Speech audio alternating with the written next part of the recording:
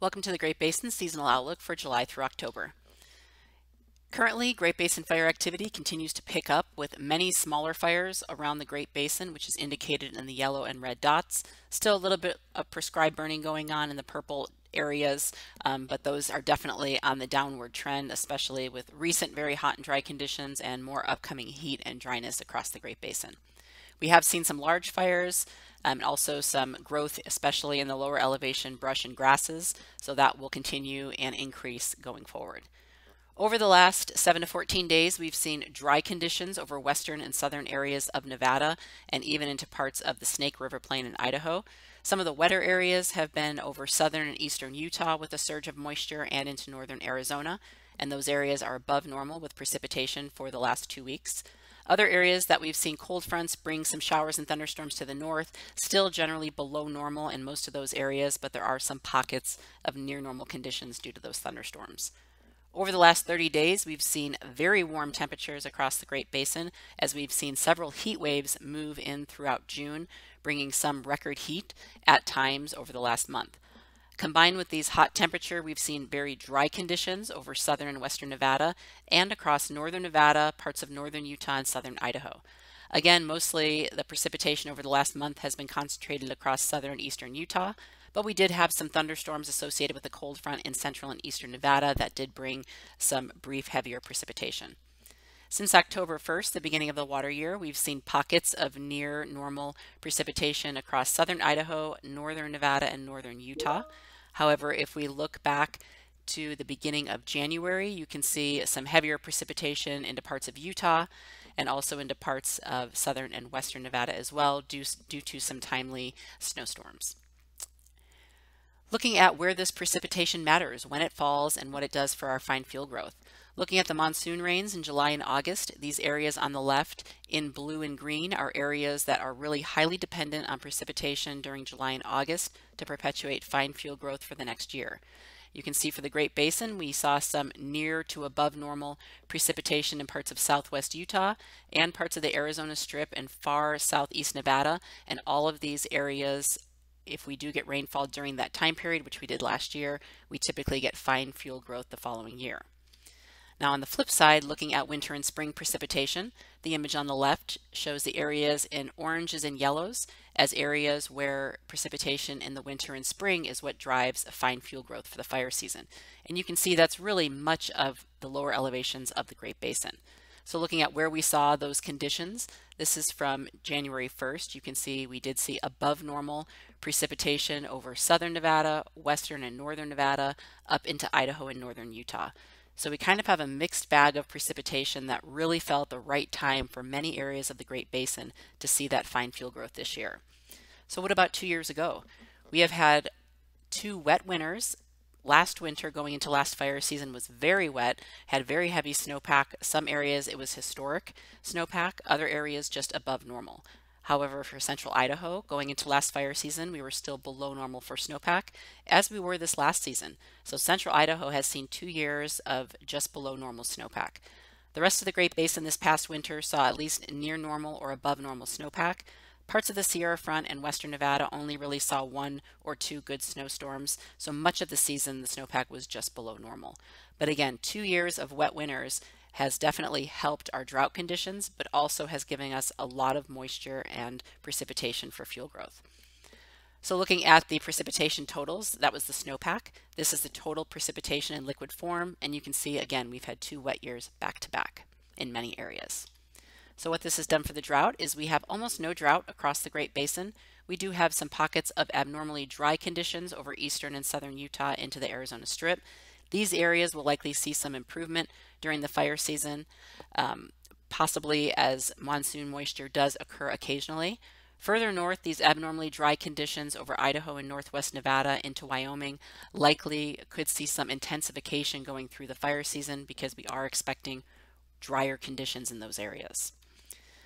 So looking at what all that precipitation did the last 2 years, it drastically changed our drought conditions. So 2 years ago on the left, you can see we were still seeing mostly severe to exceptional drought across most of Nevada or all of Nevada and Utah into Arizona and also southern Idaho with even some exceptional drought conditions.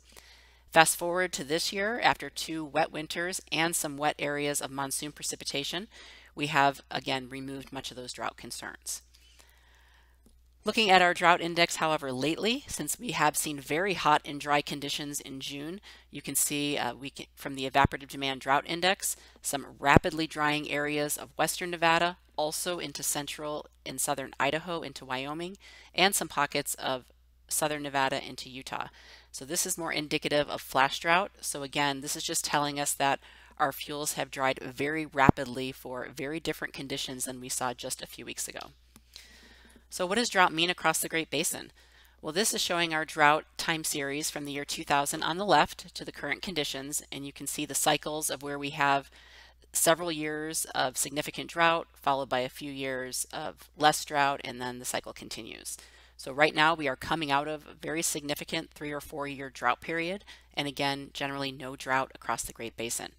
What these black boxes indicate are years in the lower elevations predominantly where we see above normal or well above normal fire or acres burned with fire activity. So again, you're seeing all of this happen in years that we either have no drought or very little drought because we have more moisture, and more moisture perpetuates more fine fuel growth, which really drives those larger low elevation fires. So again, that's the period we're entering. So we have very big concerns for some of our lower elevation areas that we know have above normal fine fuel loading because of the recent moisture. So looking at where these areas are with respect to fine fuels, this image on the left is a model indicator, and it has been represented by ground truth as well and verified in many of these areas. This shows where we are expecting above normal or higher fine fuel loading, both with carryover from last year combined with new fine fuel growth this year. So the areas in greens and blues are really what we're looking at. So for the Great Basin, that's much of southern Idaho, parts of northern Utah, and especially northern and northeastern Nevada, and then also even over small parts of western Nevada. We are seeing some of those pockets as well in areas that we saw that above normal precipitation in the monsoon season where we needed it most, over western Arizona Strip, southwest Utah, and far southeastern Nevada. The image on the right is not showing fine fuel loading, but it is showing fuel continuity of our cheatgrass. So areas in blue in the image on the right indicate even though the fuel loading or total fuel might not be exceptionally large, the continuous grasses are significant over western and northern Nevada, southern Idaho, and even down into western Utah. So again, a lot of concerns with respect to our fine fuel conditions this year. Due to the warm and dry conditions or hot and dry conditions we've seen, our 10-hour fuel moisture, more indicative of our grass dryness, obviously critically dry over the southern half of the Great Basin and definitely decreasing up north. 100-hour fuel moisture, which is more representative of our sagebrush conditions, has really dried out rapidly over the last few weeks, and we're seeing many areas where the brush is either at critical conditions or approaching. And then our 1,000 hours, more indicative of our timber areas, definitely showing drying signs as well. Our current ERCs across the Great Basin, we did have some recent moisture move through, but we still have ERCs above the 80th or 90th percentile in pockets, really across much of the Great Basin, especially in the south, across Wyoming, and then even drying over Idaho and western Nevada. But these ERCs will rapidly be increasing going through the first half of July with expected very hot and dry conditions. Some of our ERC charts show, you can see the image on the top right is the Sierra Front in western Nevada, showing ERCs rapidly climbing, even though that rapid climb in southwest Utah. So we're really getting into really the peak conditions of our fuel so far this year. So putting everything together, now we'll look at the forecast going forward. This is the forecast for the next 7 days. You can see dry conditions. Any moisture we're seeing up in Idaho or parts of Utah is really just occurring in the first couple of days of July. The rest of this period is expected to be very dry. Going through the middle of the month, the 8 to 14 day outlook from the Climate Prediction Center shows well above normal temperatures, again really highlighting that strong ridge of high pressure that's moving in for the first half of July and should be giving us very hot, even near record-breaking heat over parts of especially the western half of the Great Basin. This will also be coupled with dryness. This moisture moving into the southern and eastern area of the Great Basin will likely be occurring closer to the middle of the month and probably not above normal with respect to precipitation, since this is typically when our monsoon rains are really starting. So I would say it's probably near normal or even slightly below normal depending on how the moisture works in. But this will also be moving in after a period of 7 to 10 days of hot and dry weather. So again, as this moisture increases, we're looking for more thunderstorms and really pushing us into possibly a critical period going into the middle of the month. So this is a model prediction of precipitation from now through July 15th. And again, after our heat wave and our dry conditions the next 7 days or so, as we get into the middle of July, even with that moisture moving up, it's really not much precipitation for Nevada and Idaho, and even northern Utah, probably very spotty with these thunderstorms. So really more concerned with drier thunderstorms after the heat plus windy conditions as some of these troughs move through. The only areas that this moisture may help to dampen fire danger a little bit will be over northern Arizona and possibly southern and eastern Utah. The rest of the Great Basin are very high concerns with this moisture moving in.